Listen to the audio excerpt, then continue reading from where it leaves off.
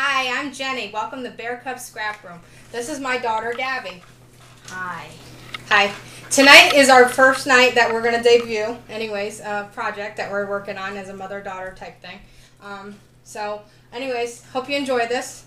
My daughter and I were walking around Michael's the other night and found something like this little ghost here. It's made of cheesecloth and this stiff glue stuff.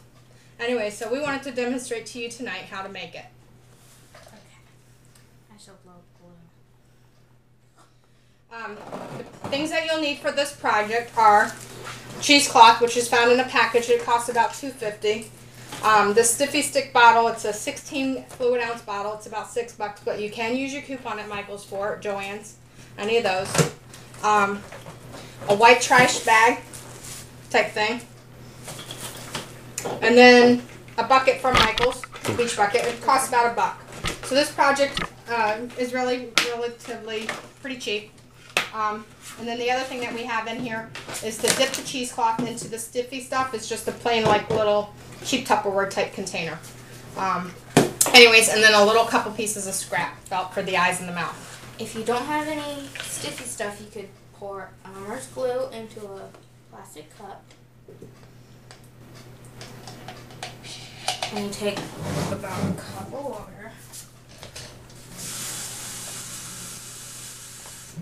You stir it up. Get a pencil.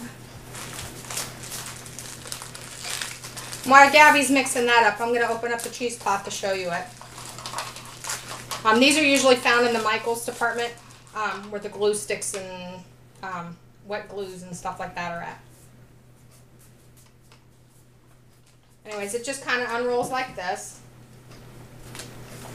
And then it opens up even further. You get 2 square yards in each package. So I would recommend maybe 2 for a ghost this size.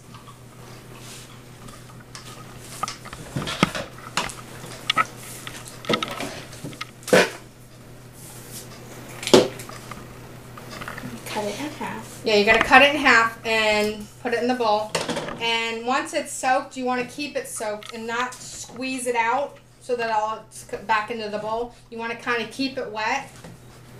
Go ahead. Because it will absorb it. And then once it's on the balloon and the bucket upside down, you're going to kind of want to play around with it a little bit. So we just had these kind of little plastic containers to give it the arms some form.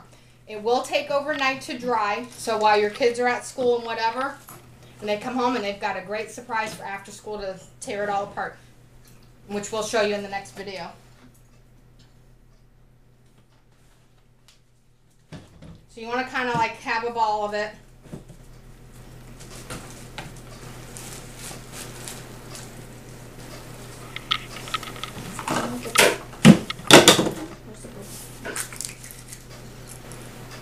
And while she's taping that up there a little bit to hold the balloon on, I'm going to unravel it.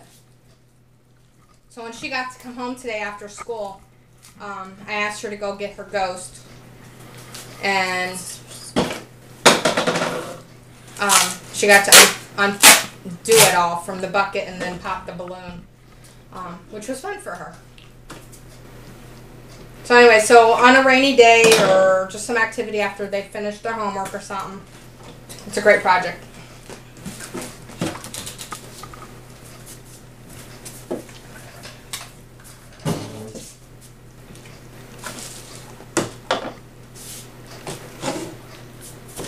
You ready again? Okay. So we're going to open it up.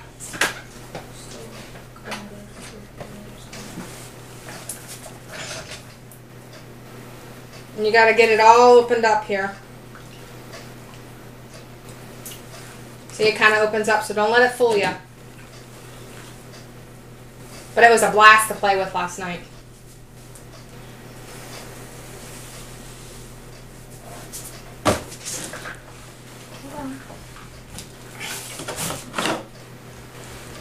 So you kind of want to drape the first one down. And you do want to have it so that when it's sitting on the bag, it kind of sways out because that's what holds the structure up later. So you won't need any kind of like stands or anything like that. It'll just kind of stand up on its own. But what Gabby's doing is trying to get the arms so that they droop out as they are in this one here.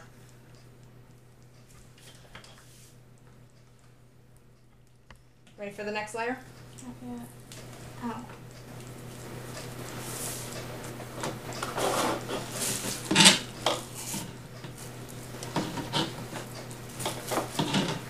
See how it kind of gives that droop? And then the skirt on it is going to be flared out a little bit because this is what, like, again, it'll help flare it to stand on its own later. Push the tape down.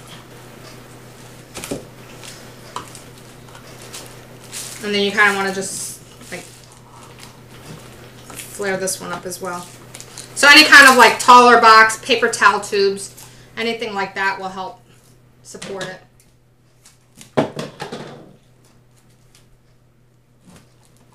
And you want to kind of like play with it for a minute, but usually it takes about 4 hands to do this.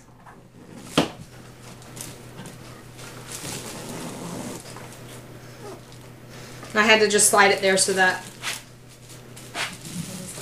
the arm will be swayed out a little bit. You'll have to kind of like work around on an area that will allow the arms to be stretched out. Gabby, can you do that? And I'll work on the back.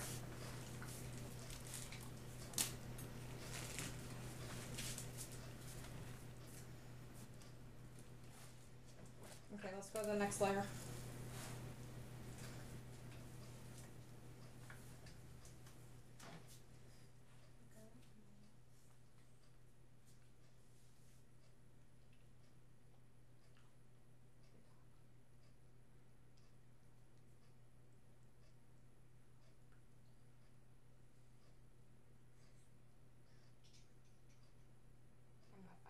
Side.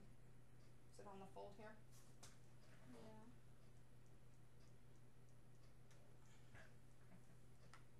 Then it's upside down.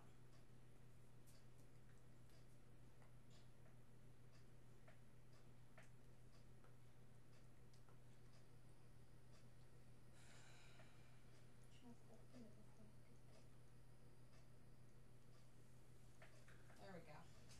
It just takes a minute to play around, but you see, a little bit of teamwork on it and it comes out. Let's do it on the corner like this so we have more arm.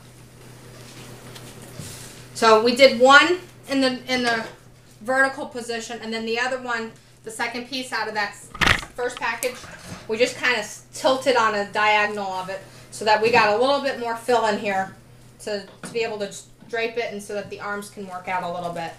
So that's what we would recommend. It's not a guaranteed thing. It's just kind of like what you like. But it was a fun project. Where are you going to put this? Okay. Should have gone up first.